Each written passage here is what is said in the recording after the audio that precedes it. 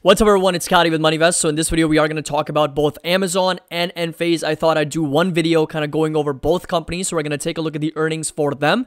And towards the midpoint of this video, then I'm going to switch over to, again, Enphase. We're going to start with Amazon, then we'll talk about Enphase. Of course, Amazon here rallying a little bit over 6% on the day, and Enphase here dropping over 15% on the day. So we've got lots to unpack in this video. Make sure that you drop a like, and of course, don't forget to subscribe to the channel if you're just joining us for the first time. And link to our Discord and Patreon is going to be down below if you're interested in joining. There is a 16% annual discount that's available till the end of this month, and you'll get access to all the members only private videos and all the updates and analysis on Discord, and not to mention the trading view charts and the spreadsheets, and of course the stock reports as well. So links are going to be down below, and we'd love to have you on board.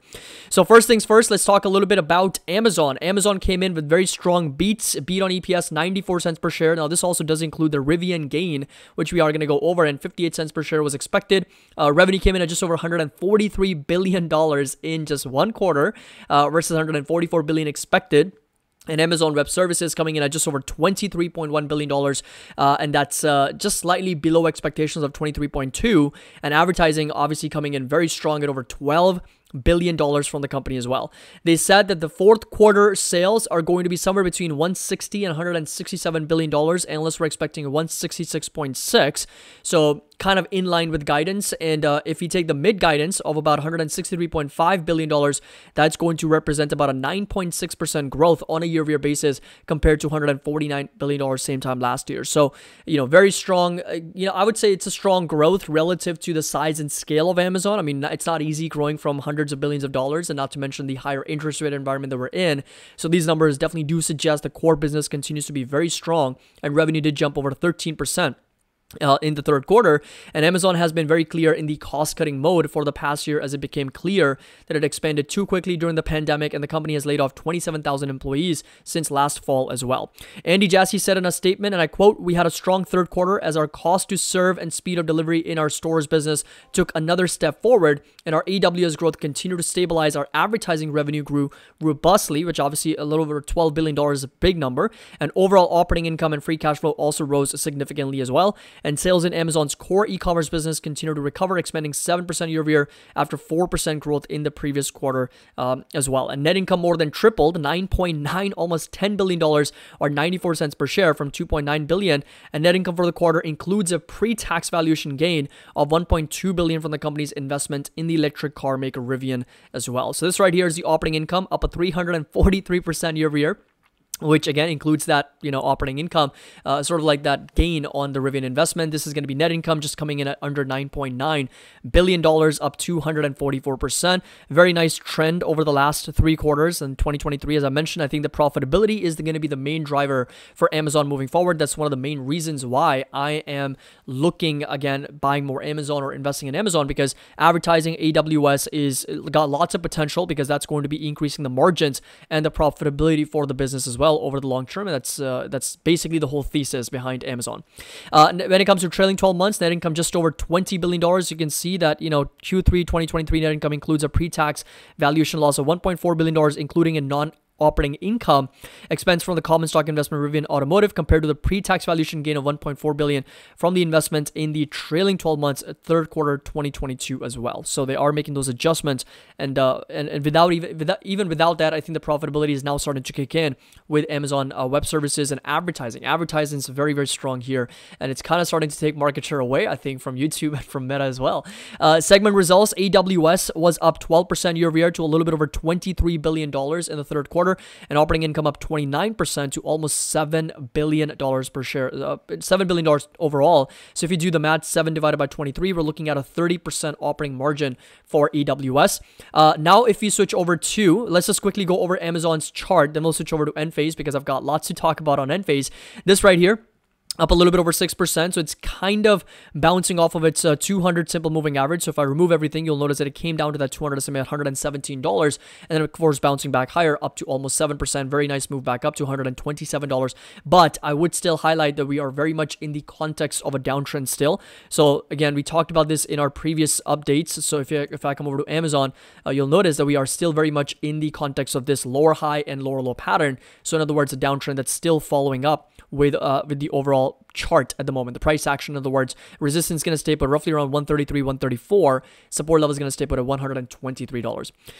Okay, so that's Amazon. And again, my fair value is still going to be intact at a little bit under $100 per share. Again, those are just, very good reference points and intrinsic values where you can look at. And I personally use them as an estimate, right? Based on future expected revenue growth, earnings growth, and then discounting them back to present value to better understand, and of course, applying a margin of safety with accounting the share dilution to better understand what's going to be that intrinsic value or fair value for that business. Now, of course, stocks almost never trade at fair values, right? Sometimes they are overvalued, sometimes they're undervalued, and that's what makes the market, right? If the markets are efficient, and that's one of the things that I think beginner investors need to understand, is that these fair values are not the set in stone values that every stock needs to be trading at, right? If that were the case, the markets would basically be flat, right, forever. There would not be any inefficiencies to take advantage of, right? The fact that the markets are inefficient in a way that stocks are trading either overvalued or undervalued levels is the reason why markets function the way they do, right? Because there are inefficiencies to take advantage of, because most of the times markets are not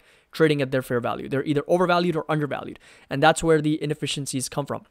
Now, moving over to Enphase. Now, I've got to admit, one blind spot with Enphase that I had was not being able to anticipate how severely the interest rate hikes are going to hurt the future demand for the company. Okay, that is something that I already knew, and I mentioned this in our Discord, and I'll go over that. I've got lots to discuss for Enphase in this video. So I mentioned this on October 19 that I'm getting a little bit of a bad feeling with Enphase and with Tesla and Nvidia and all those companies because of the higher interest rates. And October 19th, if you come back, right, Enphase was still in the $120 levels. The next day, right, one day later, SolarEdge comes out with their earnings, preliminary earnings, and kind of guiding terribly for the future, and the stock drops heavily. And then Enphase kind of reaffirms that guidance yesterday, slowing down with a significant reduction in the fourth quarter revenues of $300 to $350 million. Now, look, as I just said earlier, that most of the time stocks are not trading at their fair values. They're either overvalued or undervalued. I want to be very clear on our analysis and our relationship with Enphase, right? Especially my relationship with Enphase. It's not been all about buying and long-term thesis is strong. But in fact, if you go back at least 1 year, right? If you go back to December 2022, literally less than 1 year ago, this is something that I mentioned in the Trade Ideas channel. This was a short trade idea on Enphase, right? Enphase makes for a great short trade from both fundamental and technical standpoint. And the reasonings were that it's trading at a very high valuation at over 70 to 120 times price to earnings, and rising wedge patterns also forming with a breakdown that could send the stock down at the $235 level. A few days go by, and this is kind of funny if you go back December 28th, 2022, less than a year ago, basically mentioned, let the Enphase downfall begin. And who knew that the downfall would continue from $235 all the way down to where it is now at just over $80. But the reason why I wanted to bring this up is because the analysis is done from a valuation standpoint, right? And look, I have blind spots and I have weak spots. Everyone does. And I think it's important to acknowledge that and work on it so that we can continue to become better and better investors over time. And I'm going to go over exactly what that is. I've already mentioned it. It was the lack of understanding of how higher interest rates could affect the future demand for the company. And I mentioned this, but I did not take action on it. And I'll go over that in just a minute as well. Now, this right here is October 19, just what I was referring to, right? I basically mentioned, this is from this year, by the way, so just about 8 days ago, mentioned that I'm not getting a good feeling about the market divergence with yields. It continues to ignore the fact that treasuries are hitting their highest levels in over a decade. And the reason why Tesla, Enphase, and Nvidia could significantly struggle in this environment because 3 reasons. Number one, these companies have never experienced borrowing costs as high as it is, right? So think about it. Auto loans, just personal financing loans, the solar system, financing loans have never been at 7, 8, 9%. So, that can be a problem for a lot of these tech companies that are dependent on that discretionary spend and financing. Not to mention the flight to quality risk is tremendous in this market. And finally, I'm looking to once again increase my cash exposure and only step back in when the VIX is over 30. So I did trim a little bit of Tesla. Little did I know I should have been looking at trimming Enphase as well because, like I said, the shortcoming was the higher interest rates affecting the guidance from the company, which obviously got affected from a future standpoint, right? The demand's tapering off, and now we're looking at significantly low, like 50% decline year over year in the fourth quarter. Now, if you take a look at the numbers, right? So revenue came in at just over $551 million, which was lower from $634 same time last year for Enphase. Gross margins still expanded, right? So 47.5%. And I'll go over the great, the good, the bad, and the ugly in this video for Enphase towards the end. I'll talk about all of those things. And operating expenses at $144 million. And that, again, increased a little bit from 132. Operating income was down from 135 to 117 million. And net income was slightly down, marginally down from 114 to 113.9 billion dollars in the third quarter as well. And diluted earnings per share, 80 cents, which was basically flat on a year-over-year basis for the company. Now, this is where the damage happened, right? Revenue guidance to be between 300 and 350 million dollars. And the CEO, Badri, also mentioned that majority of that slowdown is coming because of higher interest rates in the US. And that's what he mentioned in the earnings call, which I mentioned in the Discord as well, is one of the reasons which, again, we knew, we anticipated, but, you know, didn't kind of figure out, okay, how severe could that really be? And that means under shipments, 80 to 100 megawatt hours of IQ batteries. And that's, you know, 50% reduction in deliveries and revenues year over year. Now, this right here is going to be the 9 months ending. So, you know, here's the thing, right? A lot of us get fixated, and I think that's what Wall Street also does. It gets fixated on the short-term prospects of the company, and the third quarter obviously very brutal, and fourth quarter guidance also very terrible for the company. But if you take a look at on a year-over-year basis, right, net income, basically net revenues, 1.9, almost $2 billion versus 1.6, right? So that is still a increase on a year-over-year basis. And once you account for the guidance, which they have mentioned 350 million, you know, that's going to be roughly $2.3 billion. And last year, they also did $2.3 billion. So this right here is the net revenues from last year, 2.3. So we're really looking for a flat year, right? We're looking for a year which is going to be flat in revenues, right? It's going to be just about the same. There's no growth, there's no declines. And, you know, given how high the interest rates are, that may not be the most terrible thing, right? And again, there's a silver lining here, and I may be looking at the more optimistic scenario, but I'll go over the great, the good, and the bad, and the ugly, which is going to help you better understand where we stand with this company. But 2.3 billion versus 2.3 billion from this year, it's basically going to be flat. $974 million in gross profit, and net income, if you take a look, the bottom line, just a little bit under $400 million. And look at the net income right now. Like, this is what is interesting. Like, net income already has surpassed last year's net income, right? So the margins have expanded. The margins have gotten better for Enphase, and 418 million versus 397, right? So 418 divided by 397, that's a 5% growth, and we still have one more quarter to go, right? This is what's interesting, because we're looking at the entire year, 2022 net income of $400 million and EPS of about 277. If you compare that to the first 9 months, we're already at an EPS of 292 and net income $418 million, right? So profitability is up on a year-over-year basis, given the macro challenges and the higher interest rates. Now, look, I understand this may be coming across as, you know, Caddy, you're stupid because the stock's down, right? And that's what happens in the short term. Price action dictates everything. I can sit here, talk about fundamentals all day long. It's not going to matter. It's not going to mean anything because the price action speaks volumes, right? And price action says we're down 12%. So the analysis is complete BS. But that's what I want to help you understand, is that this is not a short trade. This is more of a long-term, right? Renewable energy and the solar transition, if and when that happens. And the biggest challenge that Enphase faces right now is the interest rates, which they also mentioned in their earnings. But the business itself, like, you look at the numbers and the numbers don't lie. The business itself expanded, you know, on a net income profitability basis. Let's take a look at gross profit. 9 months, $911 million. Gross profit from last year, the entire year, 974. So chances are revenue is going to be flat, but margins expanding, right? Margins expanding. So gross profits up year over year. Operating income might also be up year over year. So income from operations, looking at $448 million. And this year so far, we're already at 456. So there we go. I mean, operating income's already up in the first 9 months compared to all of last year. Gross profits almost the same as all of last year. We still have one more quarter, and net income is already higher than all of last year, and we still have one more quarter to go.